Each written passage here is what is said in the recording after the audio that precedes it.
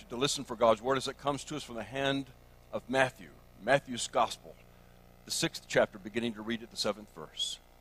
Listen for God's holy word.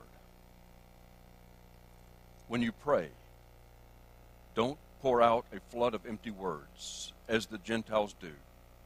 They think that by saying many words they'll be heard.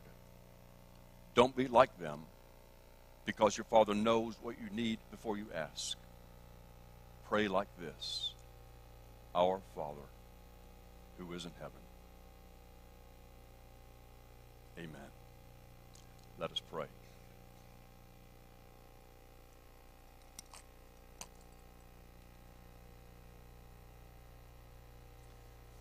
Father, I ask that the words that I speak and the meditations of our hearts may be worthy to you as we experience the certain presence of the risen Christ in this place. Amen. Friends, there is a delightful cartoon of a small boy on his knees by his bedside offering his evening prayers. And his tone is one of frustration with God. Dear God, Aunt Stella still isn't married. Uncle Hubert still hasn't got a job. And Daddy's hair is still falling out. I'm growing tired of praying for this family and not seeing any results. And we understand that small boy. I think a good number of us would agree that prayer is important, very important. So why is it that so many of us have difficulty with prayer, or at least regular prayer each day? I believe that the primary reason we have such difficulty with prayer is because we have never grasped the primary purpose of prayer. We have never grasped the primary gift that prayer gives to every one of us. So like the boy in the cartoon, we are frustrated with God. We have reduced our prayer life to asking God for something, and we discover that Aunt Stella still isn't married, and Uncle Hubert still hasn't got a job, and Daddy is still losing his hair. Perhaps that's why we grow frustrated with prayer, because we have reduced prayer to asking God for something. About a year ago, I received a phone call from a dear friend in the church that I served in Pennsylvania prior to coming here 10 years ago, Bill Kurz. I love that man deeply.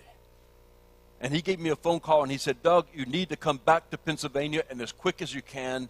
Florida has not been good for you. Whatever do you mean? I asked Bill.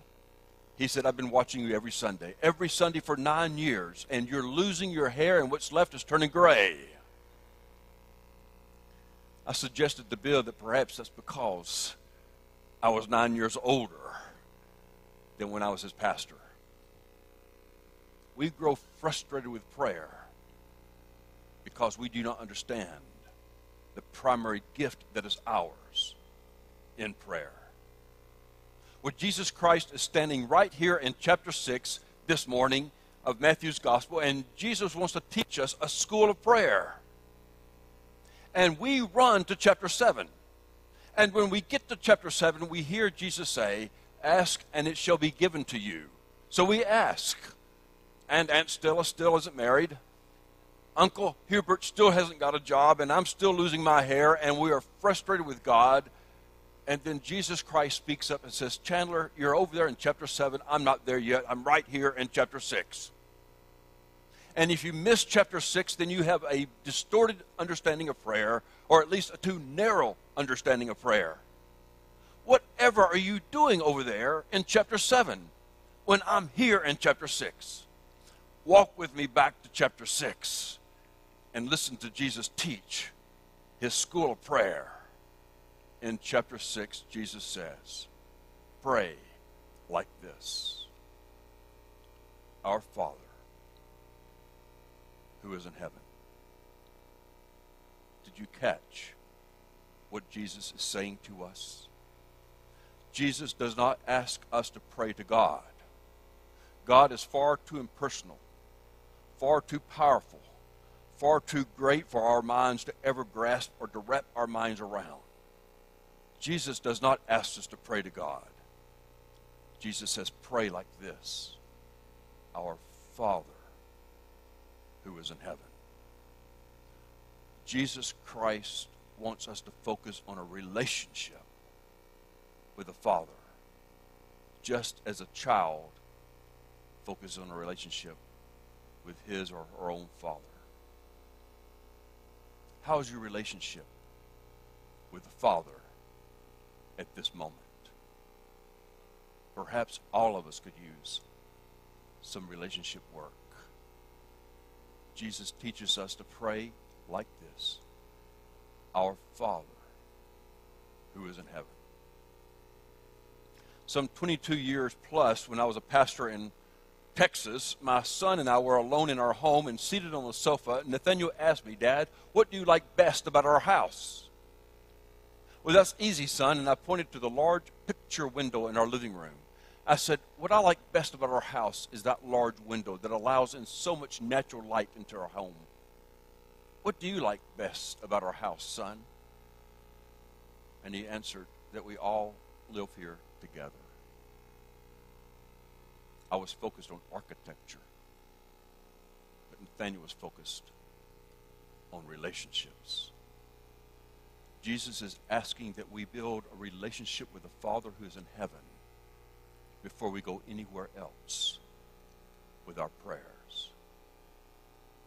How's your relationship this morning with the Father in heaven?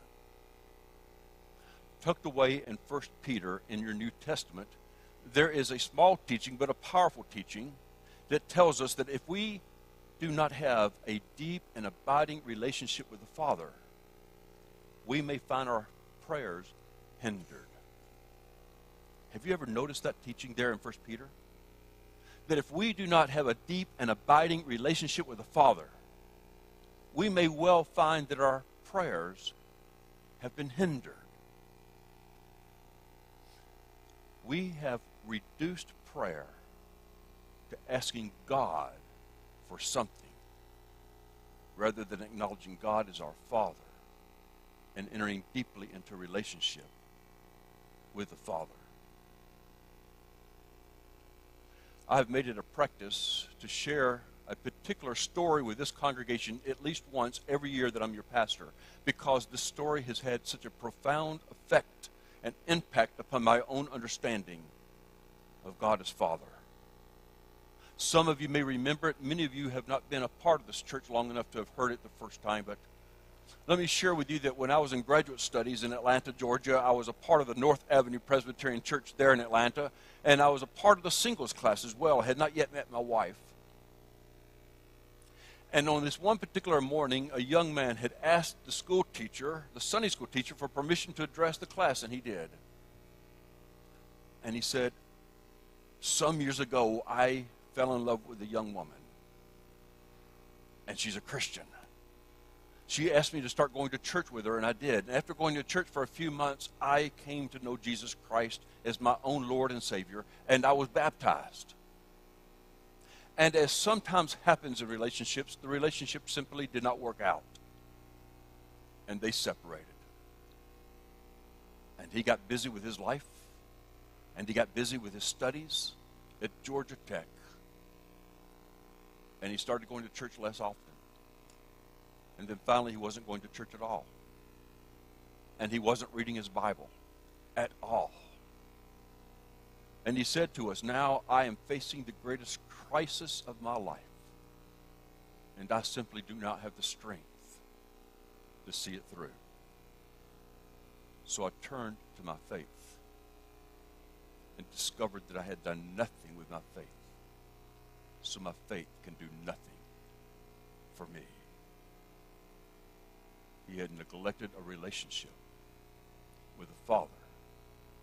And now, as he faced the greatest crisis of his life, he had no strength to see it through. When we develop a relationship with the Father in heaven, we discover strength that is beyond our own strength, a power that is greater than our own power, to see our way through the storms of life. How is your relationship with the Father right now? Thomas Toole, who has preached from this pulpit a number of times, shared with me that on 9/11, when our nation came under attack from terrorists, he had all the pastors of the Fifth Avenue Presbyterian Church put on their robes, and they stepped out into Fifth Avenue so they could pray for and comfort a city that had grown anxious and panicky. All the pastors of the Fifth Avenue Presbyterian Church, wearing their robes, went up and down Fifth Avenue praying for people who were scared. And they prayed well into the night. And then when Thomas Toole returned home, at the front door, his wife greeted him. And he began to cry. And he said to his wife, Suzanne, I am not strong enough for this. To which Suzanne answered, oh, sweetheart, your ministry has never been about your strength. God has never expected us to face the crises and the storms of this life with our own strength. It simply isn't sufficient. How is your relationship with the Father? It may be that you're finding your prayers frustrating because you haven't developed the relationship with the Father yet. We rush to chapter 7, where Jesus says, ask and you shall receive. And we pray for Aunt Stella, but Aunt Stella remains single. We pray for Uncle Hubert, and he remains jobless. And we pray for Daddy, and his hair continues to fall out. But we skipped over chapter 6, where we are to pray to God as the Father and to embrace our Father as the Father seeks to embrace us. In the mid-1800s, Dr. Phillips Brooks was known as one of the finest preachers in our nation. But when he was a child in high school, he dreamed of one day being a teacher. He grew up in a Christian home, and he was taught to pray, and he would go to his bed each night, and on his knees he would pray, oh God, make me a great teacher. He completed high school and then went to college. And when he went to college, as many people who do when they go to college, he started going to church less and less and less. He began to pray less and less and less. But when he did pray, he would say, oh God, bless my studies so that I can be a great teacher. He had one single passion in life, and that was to be a teacher. And his major in college was in education. And when he finished college, he was given a job as a teacher in the local public school system. And after 1 year, he was fired. And the administrator says, Mr. Brooks, you are no teacher. And he faced the first great crisis of his life. And he didn't know what to do. His college education was all about education, teaching others. That's all he knew. And now he was back home with his mother and father because he had no job. He could not afford his own place. And he began to go to church with his mother and father once again. And he began to pray once again. And he began to read his Bible once again. And being unemployed with a college degree, he began to read the Bible more and more and more. He saturated himself in the Word of Almighty God. And he saturated himself in prayer, not just a quick prayer, wanting this or that, but he spent time, hours each day, sitting before the Scriptures, seeking to know this God who wrote the Old and the New Testament through the hands of many. Until one day he felt a strange warmth. And he began to cry. And in his own words, he said, for the first time, I felt that God has shown up right here in my bedroom. And I experienced him as a father who was not ignoring my prayers, but someone who loved me deeply. But more profoundly, what he heard is Mr. Brooks, now that I finally have your attention, I never destined you to be a teacher. I have claimed you to preach the gospel of Jesus Christ. Phillips Brooks enrolled in theological school. 3 years later, he was ordained in the Episcopal Church. After his ordination, every church he served from Philadelphia to Boston was packed to overflowing, becoming known as one of the most persuasive preachers of the gospel in our nation's history.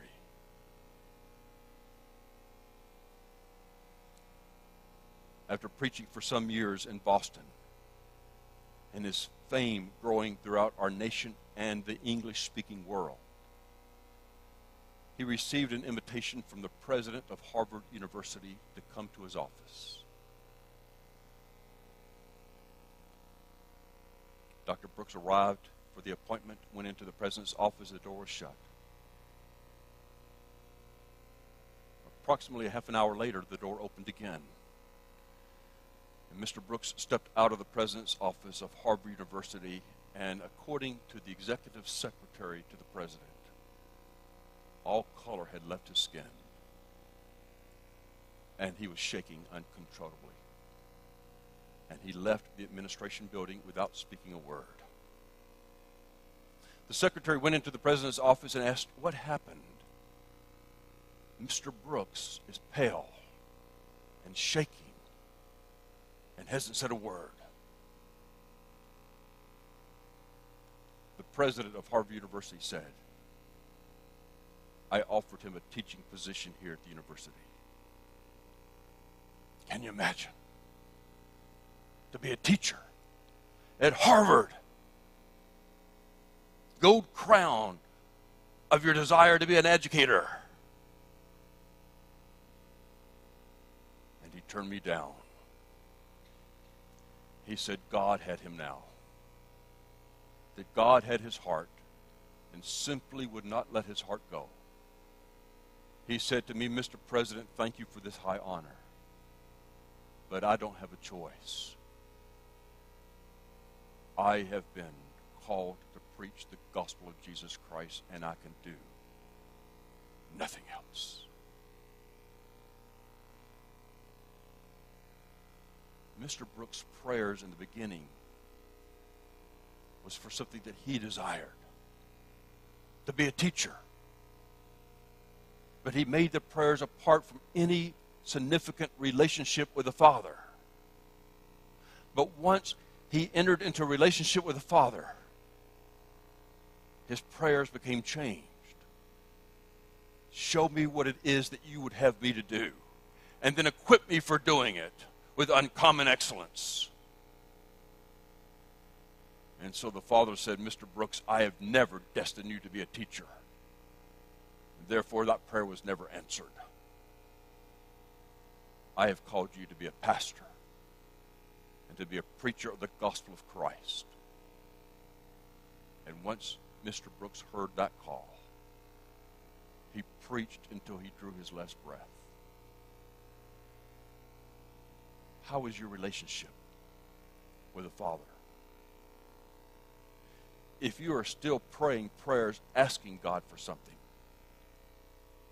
you may find that Aunt Stella is still single, and Uncle Hubert is still unemployed, and I have found that I am still losing hair.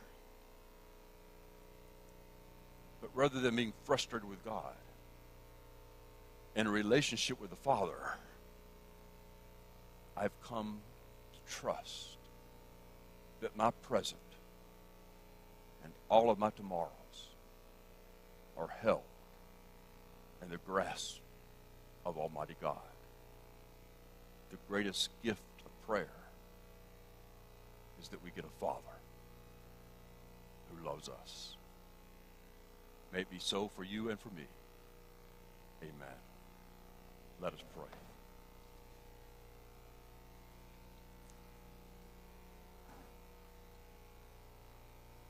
Heavenly Father, we pray that we may not neglect what is most important in prayer, and that is simply sitting before the Scriptures, the Holy Bible, reading and thinking about you as if you were in the room showing these scriptures to us, speaking to us, teaching us, showing your love for us in the person of Jesus Christ. We ask, O God, that we may experience you as Father this day and all of our tomorrows. Amen.